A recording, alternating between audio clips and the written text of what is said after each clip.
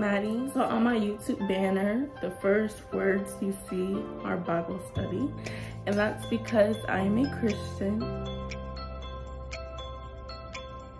I am a Christian. God, praise the Lord. So I'm a Christian, and you see the glowing skin. I just did my skincare routine, you know. But anyways, back on topic. I am a Christian, and our jobs as Christians are spreading the word. So this title is gonna be A Generous Life. Because as Christians, we gotta be generous. We can't be mean, we can't be hateful. Leave that to the world. We gotta be generous. We gotta be kind.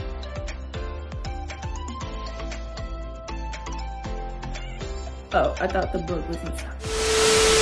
But like, as a child of God, like, you gotta be kind to people. You can't be hateful. You can't gossip. Leave that to the world. You are a child of God, okay? Be kind and be loving, okay? Love everyone around you. Love your neighbors. Love yourself. And love God. Now let's get into this video. So our starting verse is coming from Acts 2:42 to 2:47. Okay.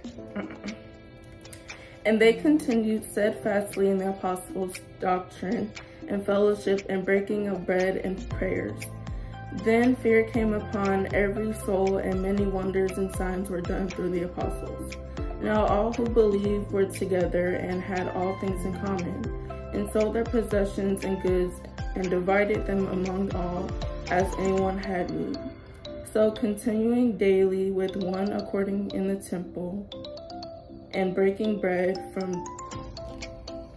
So our starting verse into A Generous Life is going to be Acts 2:42 to 2:47. Let's dive in the Bible, y'all, shall we? Yep, I gotta highlight it because I'm special. I'm slow, like I can't find things. Y'all get me. Okay. And they continued steadfastly in the apostles' doctrine and fellowship and the breaking of bread and prayers. Then fear came upon every soul, and many wonders and signs were done through the apostles. Now all who believed were together and had all things in common, and sold their possessions and goods, and divided them among all, as anyone had need. So continuing daily with one accord in the temple, and breaking bread from house to house, they ate their food with gladness and of heart. I'm just gonna say that because I don't know how to say the word. I'm not gonna embarrass myself. Praising God and favor with all people, and the Lord added to the church daily those who were being saved. A girl can't read, but if y'all want to look it up, it's Acts 2:42 through 2:47. Have it highlighted. Doesn't the colors, don't mind the yellow, but doesn't the pink and green remind you of the Very Odd Parents? To me is the nearest kid, and no one understands. Mom and Dad and Vicky always giving him commands. Okay, my bad. But doesn't, like, was it just me? Like, that song just popped into my head last time I heard it. Feels like it's trend going on into. Our next verse is going to come from Matthew 31 through 46.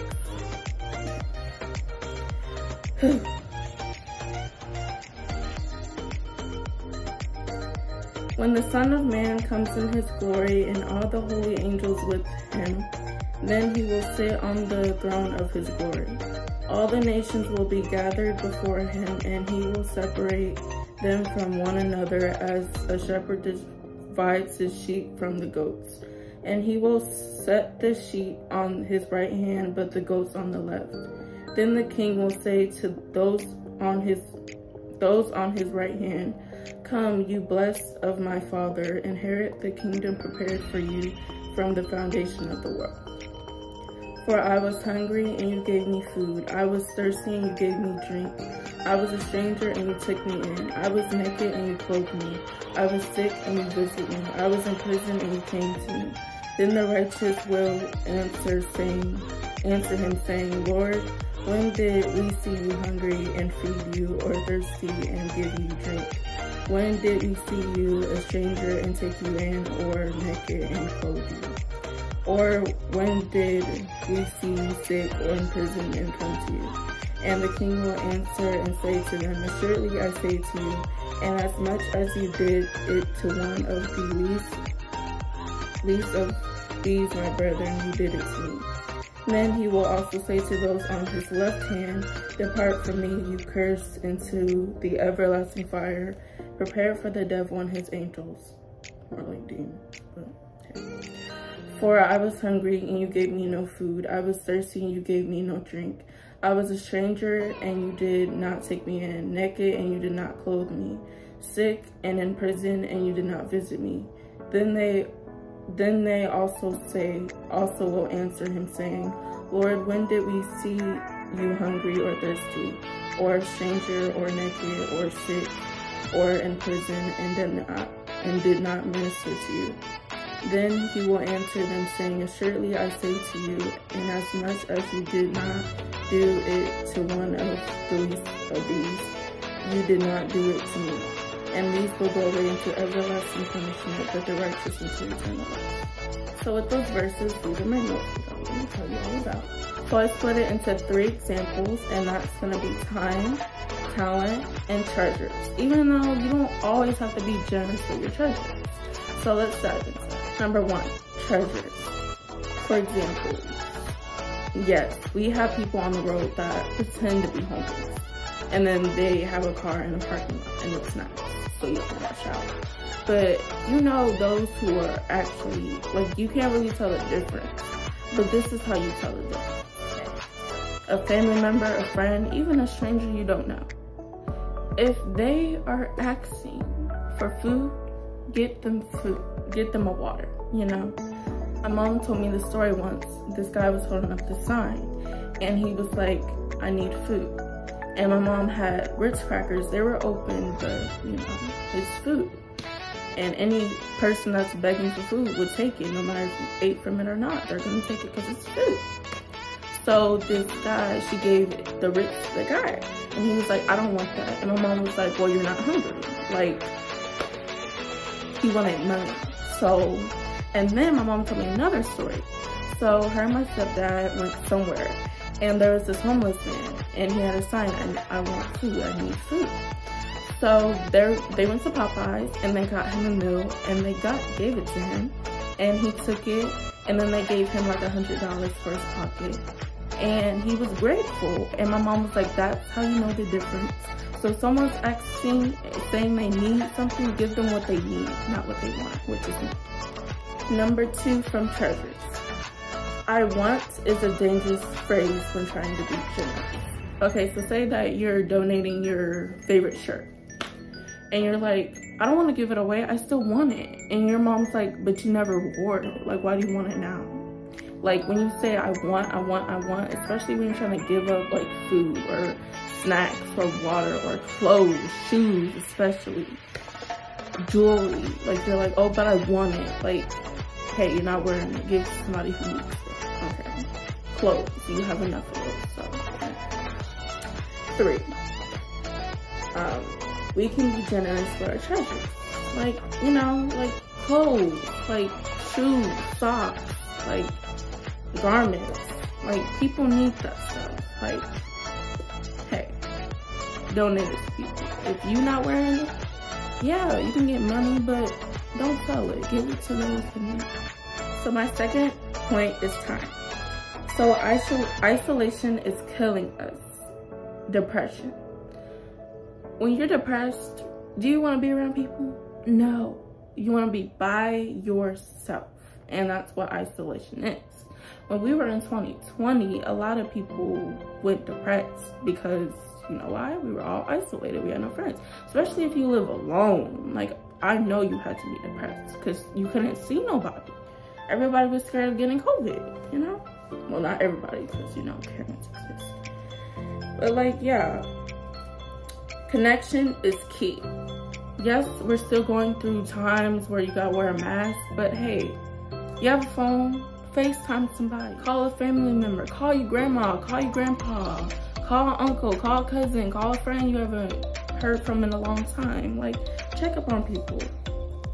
Material things will never equal spending time with loved ones. Like, we gotta disconnect from these phones and social media and be with our family and our friends or people who love you. They ain't gotta be blood related. Be with people who make you happy. Connections. And then number 3, being generous with our talents. So, 1, serving food. Go to a homeless shelter. I've done it before. It's actually fun. I made a lot of friends, and I felt good when I saw everyone having a smile on their face. Singing the gospel. Singing. Like, singing is a talent. Dancing, praising, like, those are talents. Like, painting. Like, if you can draw, like, draw. Like, use your talents, people. And like how I'm doing right now, spreading the word. And that's all I have for today. And I hope you learned from that and my mistakes and my stuttering that I had. And you just have a generous life as a Christian. Like, hey, we are in hard times.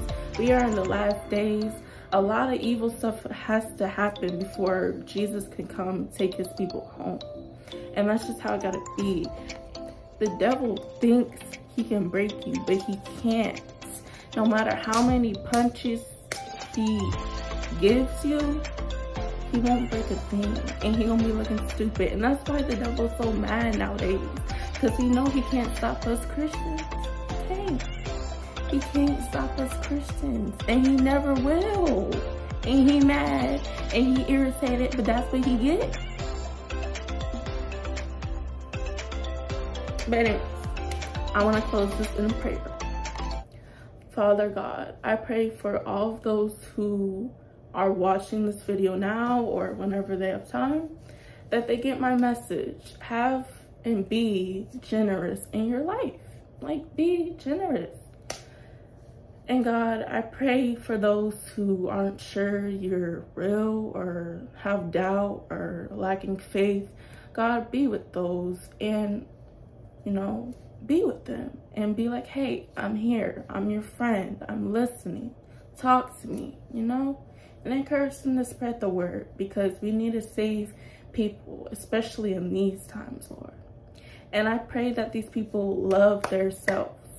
No matter what the world says, what the devil says, I want them to see and focus on things above. Focus on getting to heaven. Focus on to getting into college. Focusing on losing weight. Whatever they're struggling with, I want them to focus and pray and be generous to others. In Jesus' name I pray, amen. Have a great one, y'all. Have a blessed day or night, whatever your time frame is. Ooh, y'all heard that voice crack? But anyways, have a good one.